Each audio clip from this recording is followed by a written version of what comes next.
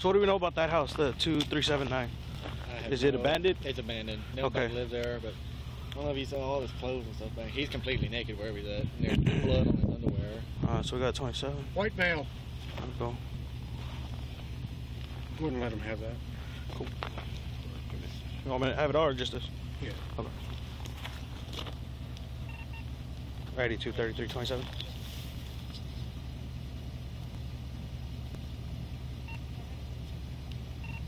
Three 9 8 9 4 8 60 39 89 48 60. It's gonna be a 27 that was located in the backpack. I'm telling him, I live right up there on Soda Springs, and I can kind of tell the vehicles, but I ain't never seen this vehicle. Contacts. Right, college kid. So it looks like right. Oh my goodness. Uh-oh. Yep. Whew. That's why I didn't want to leave it back. That or he's a delivery boy.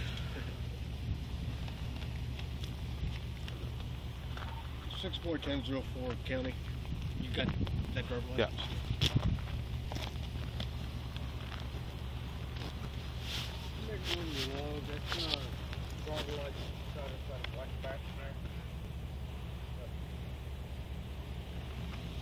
Address for that subject is coming back to Missouri City. May be associated with the driver's license.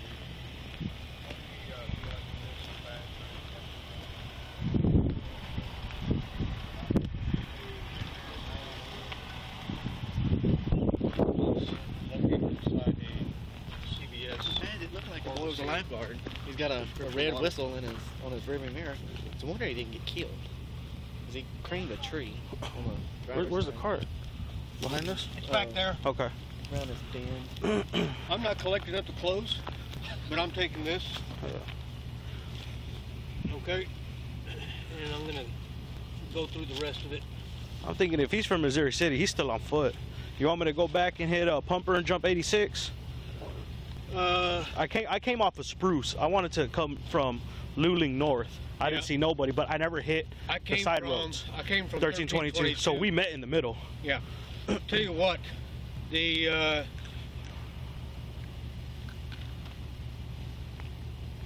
you said there was an abandoned house up there? Yeah, so that house in the right window, and I'm about to check it out, but it has, the curtains are open, some don't have curtains, so I was able to see through it. Small house. On the right window, it looks like there's something hanging on a ladder, like a shirt or a jacket. So I'm gonna go back and check it out. Okay, go check that out. All right. That's what I saw. That's why I said, find it.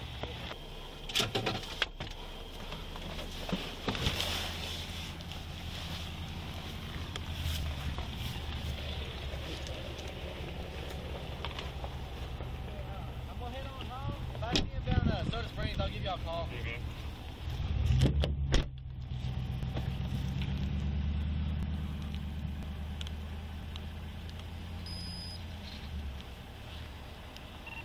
Righty, 233. Also, Pier 14, there's gonna be a small barn next to it.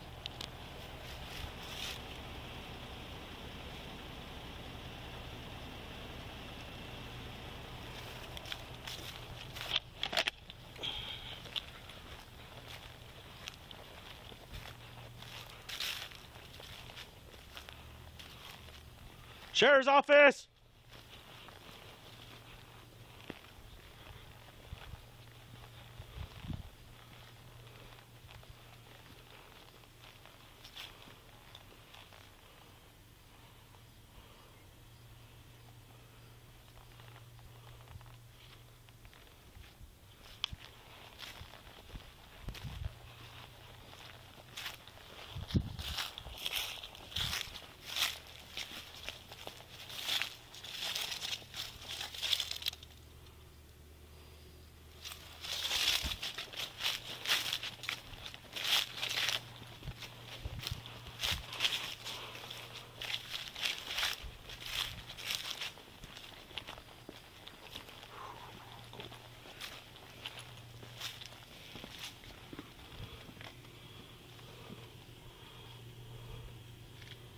Hello, Sheriff's office!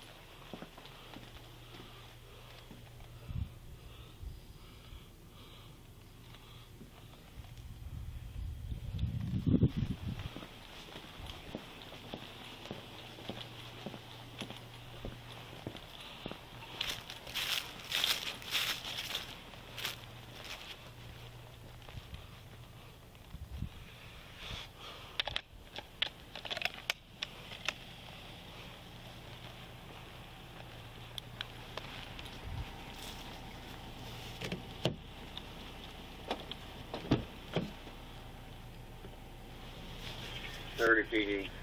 For information, we were informed that a door was believed to be open on the shop and there were lights on inside. All doors are secure. There are lights on inside.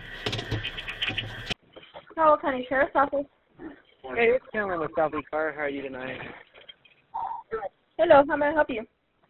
Yes, ma'am. I was going to let you know it's Cameron with Southeast. I just come off of 1322 on the Salt Flat Road, and I'm about, I'm going to say 5 or 6 miles off of the highway, and I just come up on a vehicle that's in a ditch, and it appears that it's going to be he hit a fence. There's clothing and shoes all in the roadway. Okay. You said at FM 1322 and Salt Flat Road? Yes, ma'am. It's going to be about 5 miles off of Salt Flat. Okay. And is there anybody inside the vehicle that you can see? I'm fixing to run back up there and see, but there's a backpack and some shoes all on the road, but I'm going to run back up here and check them out. And then I'll give you a call back.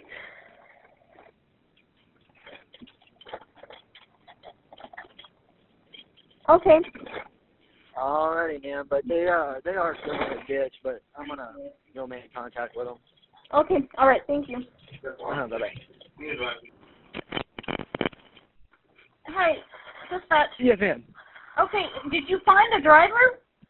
I have not. I went up and down Salt Flat, and I haven't located him yet, but it appears that he grabbed a backpack or something out of his car, and he's thrown it in the middle of the road along with a cup that smelled like alcohol, and he's stripped out of his clothes wherever he's at, and there's some blood on his clothes. Oh, okay. Well, I guess we will get a deputy out there because the trooper's still a little ways out. Alrighty, yeah, because he took out some fence, and his back windshield's not completely out, and it's got severe front and rear damage to it. Okay. I don't know where he's at. I've been up and down trying to find him, but I haven't located him yet. Other than that abandoned house that's on here, and I wasn't going to go up there. I figured that'd be a law enforcement issue. Okay, and it's on Salt Flat, 4 miles north of Pumper? Yes, ma'am. Okay, all right. All right, bye-bye. On highway, what is this, whatever they call this, Salt Flat Road or whatever, on the washboard. And these are Jason's clothes lying in the road. It's hard to see. Those are 2 pairs of socks, shorts. It's underwear. I'm about, I don't know, 20 feet ahead. You couldn't really see him. This is his flip-flops. This is his t-shirt. You can see where at least this is where they went.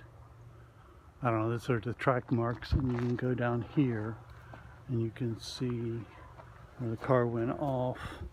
You can see the wheels and hit down here by this tree and fence. And Jason walked this way towards Luling or whoever. God, please be with him. This is where I found Jason's stuff. Right there, right where those rocks in the road are, about 30 feet. This is his toiletry bag for when he came home with his toothpaste and shaving cream, and that's his drink cup. And the car ran off the road right around this curve. You can see that where you go in, that's an oil field thing, and then right around that curve, about I don't know, 50 feet past that, you can see where it ran off the road. So this is, I don't think 200, I don't think it's maybe a football field, maybe a little bit more, where I found his clothes lying in the road. Oh God, be with him.